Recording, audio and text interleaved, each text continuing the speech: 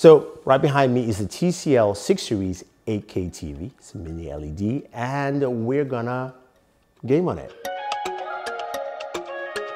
Hey guys, Thunder E here. Thank you for joining us on the channel. And if you're watching for the very first time, hit that subscribe button to watch more videos like this.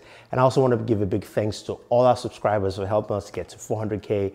Appreciate all the support. Hopefully you enjoy more videos like this from us on the channel.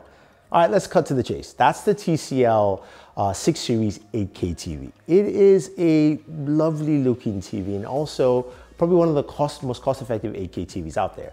That's a 65 inch. It's priced roughly around $1,999, so $2,000 for an 8K TV 65 inch. That is actually one of the best prices you find out there on the market. You can get a 75 for about $2,700. That being said though, this TV comes with a ton of features, so don't think you're being skimped out. First off, it has 240 dimming zones, so it has a lot of dimming zones. It's a mini LED TV, so it's a thicker TV in all respects.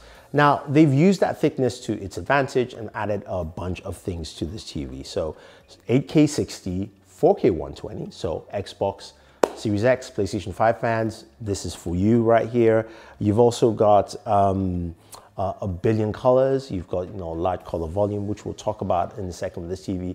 But you've also got some really good sound. They have a built-in soundbar at the back of the TV, which I was surprised to hear how good it was. So why don't you guys just listen for yourself and then we'll talk.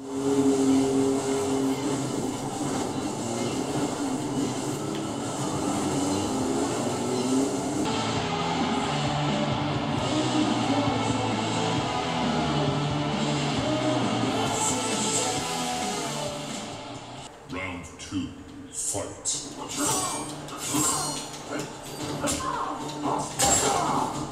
So that was pretty good, right? Especially just hitting almost close to about 50% volume, which is nice to see. So you don't necessarily have to get a soundbar unless you want to get that really full cinematic feel. It supports Dolby Atmos and Dolby Vision. So that also is really nice, especially when you go on things like Netflix, where you have Dolby Vision support and all the apps it does support. We'll get to all that in a second, but let's jump to what we care about, gaming. I have my PlayStation 5 connected and my Xbox Series X. Both of them come about 4K 120.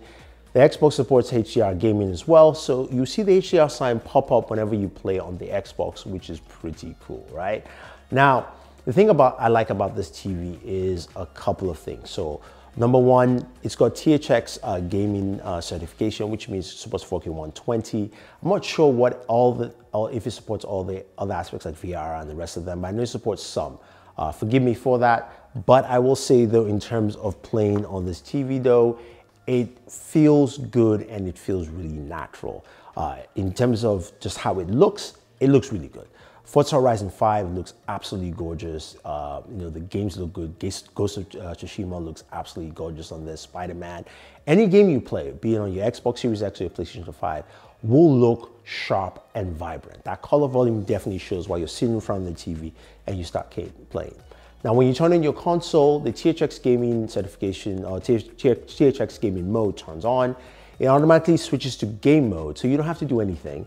The one thing you can do though is you can switch between the picture outlook, so the picture settings. It usually comes up as warm.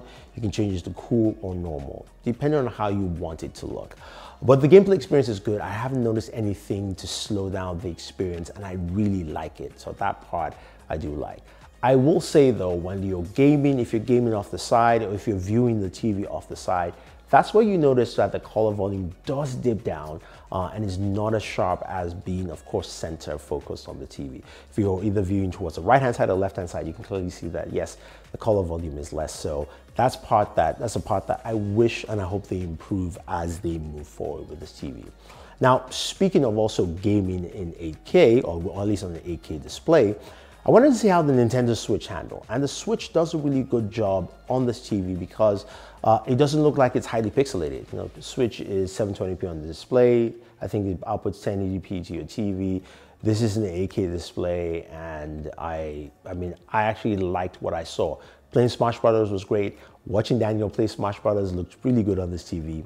No complaints.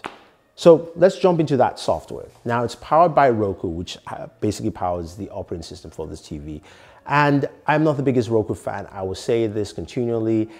I like what they do, but I think their OS or the UI needs a modern uplift. Now, one thing about it though is that it does pack a lot of applications and application support. So if you're a Roku user, you know this quite well. You've got access to almost everything you want to. Now you also have access through the remote control, and this remote control has a much more premium look to it.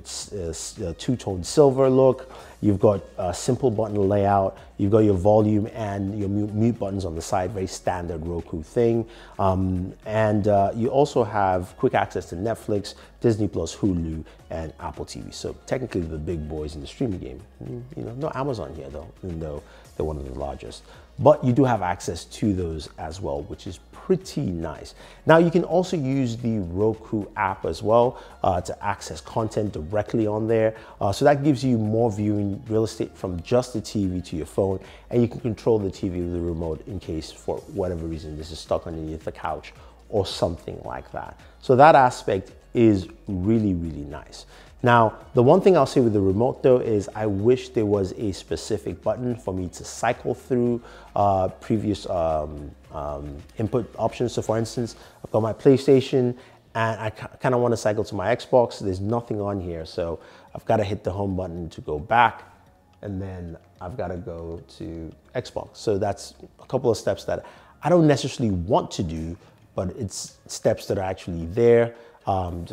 You see my Xbox is not on, so I have to turn that on, but there's options that I don't want to actually take to actually do that. So you have that there. So that is something that I would like to see change, but honestly, I do like this TV. I think it's really solid. The price point is good. It's not the best 8K TV I've seen, but I like what they're giving to consumers. And I think a lot of people like it. So if you guys have any questions or any comments, let me know. Otherwise, don't forget to like, share, and always enjoy your entertainment.